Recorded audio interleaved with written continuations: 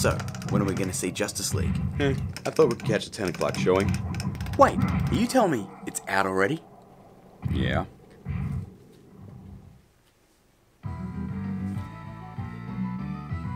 Excuse me.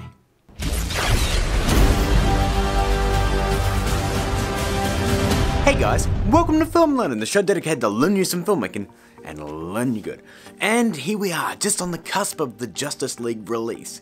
And I'm pretty sure the Justice League flash effect has been requested a few times. That's a huge bitch! There's really only one thing to say about that. My God. That's right, I brought him back. So, in order to complete this effect, you need to head to filmlearnin.com/downloads, download the Justice League Effects Pack, which contains our lightning assets, our flare assets, and this very handy animation guide, which will help us step through the processes of adding all those different little parts that make up the Justice League flash effect. Now guys, fair warning, in the pack there are no Spark assets. I'm actually using ones from actionvfx.com because, you know, I got the hookup. But feel free to use any Spark assets you find online. I just wanted to work with the best. You'll also need to shoot your actor standing as still as possible because that's just how this one works.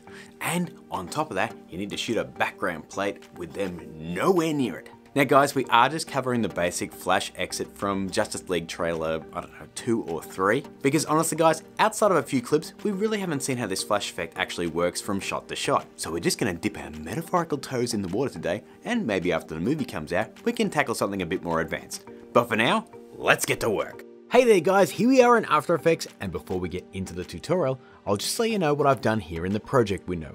I've imported my lightning animation, my flares, and I've also imported my Spark assets courtesy of Action VFX, as well as my actor footage and my background plate. Now let's head over to the comp and see what I've got set up.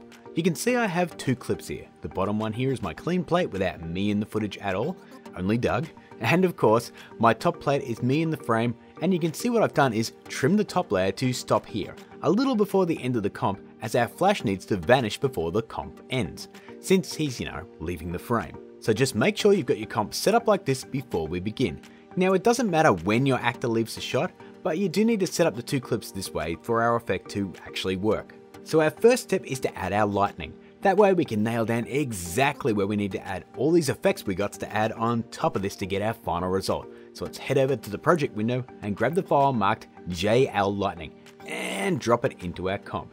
Let's also change the transfer mode to screen. We'll then position it on top on the timeline at a point where it marries up with the end of our actor clip. If we check out our example clip from Justice League, you'll see that about this point here is when our flash is gone from the frame. So how do we sync these clips up easier? Well, I'm going to make it easier for all of you. In the download pack, you'll find the clip marked guide. If we drop this in on top of our lightning and sync it up, we can now scrub along the timeline, and you can see we have some text prompts on screen that show you when your flash actor should be gone from the frame. Pretty easy, huh? So once you've synced up your lightning, it's time to adjust it. As you can see, the lightning is based on our Justice League example shot we showed before, and while I tried to replicate it as best I could, I just didn't have the space or a wide enough lens on my camera to get my legs in the shot. So let's now adjust both the position and the scale of our lightning to make the lightning fit my shot. There we go. As I said, my legs are cut off, so unfortunately that does mean some of my lightning is also cut off. Now a good tip to get that lightning in the exact position you want is simple. Just start it in one place and then scrub through the timeline and see how it fits onto your actor. If it doesn't fit, adjust it. You can also animate the position if you really want to, but personally I'm happy with this position right here. Righto, that's done. Now let's make that lightning pop a little more. To do this, it's an oldie but a goodie. I'm simply going to duplicate it like so. Then I'm going to select that top layer, head to Effect, Blur and Sharpen, and add Fast Box Blur, and just increase that amount until you're happy. I'm happy with that. From there, let's add some sparks, guys, because if you check the guide, it does say right here, add sparks. Now guys, I will preface this by saying once again that I got these sparks from the boys at Action VFX, but if you don't have access to these sparks, any sparks will work. You can basically just drag and drop these underneath the lightning layer and make sure they start on the same frame as the guide says. Now feel free to play with the position, scale them up or down, play with the opacity, anything you'd like to blend them into your shot better. If I skip ahead, you can see I've added a few spark layers like so, and this is what the end result looks like. Now I'm just going to highlight them all and pre-compose them and call it, I don't know, sparks. There we go, and hit OK. This is just a little bit of housekeeping to make the comp a little bit tidier, and it's also going to make this next thing easier. I'm going to do the same thing I did with lightning. I'm just going to duplicate this, head up, add a blur to the top layer, and increase the amount to give our sparks a nice subtle glow. Now let's check out a preview. Not bad, but the actor just sort of disappearing looks weird and crap. Even worse if I add this sound effect. So let's fix that. Let's hit T to bring up opacity, head to this frame where the guide says add opacity keyframe, and then we'll hit the stopwatch. We'll scrub forward to where the guide says 0 opacity, and then bump it down to 0. From there, we still need to convey that he's actually moved so fast that he's actually just vanished. That's made easier by adding a bit of directional blur. So let's head up, add a new adjustment layer, and make sure it's just on top of our footage by dragging it down. There we go. We'll then head up, grab the pen tool and draw a rough mask around our actor, and then feather it out, say, 100 pixels. We'll then trim that adjustment layer just so it ends the same time as our actor footage ends. Done.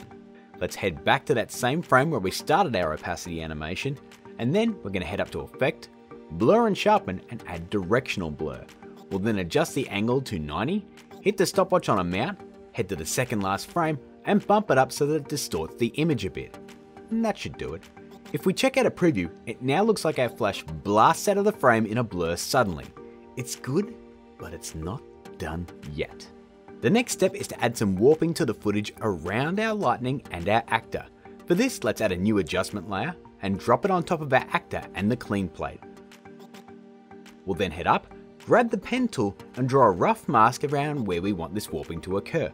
We actually want to avoid the actor, so a shape that's kind of weird but it looks like this is what we're going for. That looks pretty good to me. From there, let's hit F and feather it out around 50 pixels. Next, let's head along the guide till we find the words warp at full. Then we'll head up to Effect, Distort, and add ourselves a Turbulent Displace. Let's change the displacement to bulge and adjust the amount to suit our shot. I'm going to set the size to around 85 and the amount to say 29. Done. Let's then hit the stopwatch on a mount, head backwards a few frames till the guide says warp start, and we'll turn the amount down to 0. Next step on the warp is to head back to our warp at full marker, hit the stopwatch on turbulence offset. We'll then head to this point where the guide says warp 0 and move the offset target just over slightly. We'll then also turn that amount down to 0. This gives us that weird dimensional warping speed force effect. Right, see, I said this was long. Our next step is to add a little Rgb separation when our flash is at full power. So let's add a new adjustment layer, keeping it above everything. Grab the pen tool and draw a mask around the area that we want affected by the speed force. Around here is pretty good. And then of course, hit F and feather it out around 100 pixels. I'm then going to head to Effect and Presets and type RGB and grab Simple Rgb Separation. Now guys, this is a Red Giant Universe plugin and it's not installed in After Effects by default. So if you don't have Universe, this won't be in your version of After Effects. But luckily, my good friend Ruben at Frickin' Effects has a tutorial on how to do a basic Rgb split without any plugins that I've linked below in the description. Or you can just grab a demo of Universe and play along if you like. So let's scrub along the timeline until the guide says Start Rgb Split. It's here that we'll hit the stopwatch on a mount and then move forward a few frames and crank it up to say 6. We'll then head along the point till the guide says RGB to 0 and crank it back down again. If we check out a preview, you can now see we have this cool warping and color shift happening when the lightning starts up. Nice. Now the last big thing we need to add is some light bursts or flares. If we check out the example footage one more time, you can see that these random light bursts kinda come out of nowhere. It's weird, but hey, it's part of the effect, so we've got to do it. Luckily, I've taken the liberty of making these, as it would have been a major pain. What are you looking at, ass? Yes, I added that reference, to build these because we're short on time as it is. So let's once again scrub along the timeline until we see flare 1, grab that flare and drop it in. We are also of course going to trim it so that it lasts only one frame. There we are. We'll then change the transfer mode to screen. We can then follow it up with flare 2 and 3 and 4 and 5. The end result should look like this. I know it goes fast, but it is essential. One last step is to add some color correction to the frames where the flares are on screen. For that, I'm going to add one last adjustment layer. We're going to then head up to Effect and grab your color correction plugin of choice. I'm using Red Giant's Colorista, but you can use any plugin you like. As you can see, if I turn it on and off, all I've done is increase the exposure a little and added a little blue hue to the scene. From there, we're going to hit T to bring up opacity, hit the stopwatch and crank it down to 0. We'll then scrub along the timeline until we find a flare, this one right here. We're then going to head back 1 frame, add another keyframe, and then we're going to head forward 1 frame till the flare is on screen and crank that amount up to 100. We'll then skip ahead 1 more frame and bust it back down to 0. You can then rinse and repeat these steps for the other 4 flares.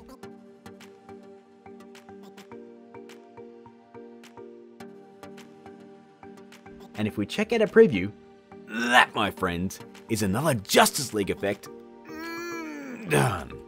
Add up all those steps and you get something like this.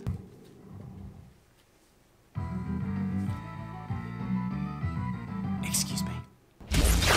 So guys, that is my take on a basic Justice League flash effect. I know it takes a lot of steps to make what's essentially a pretty short shot, but in the end, you gotta admit, it's worth the effort. Now guys, I know I did say to some of you on Twitter that I'd be showing you how to make the lightning in this episode, but we've already gone pretty far over time and I don't want to make the episode any longer, so I'm just going to separate that into its own episode. But guys, that's all I've got for you today. If you did enjoy this video, please smash that like button and share the hell out of it. I really do appreciate it.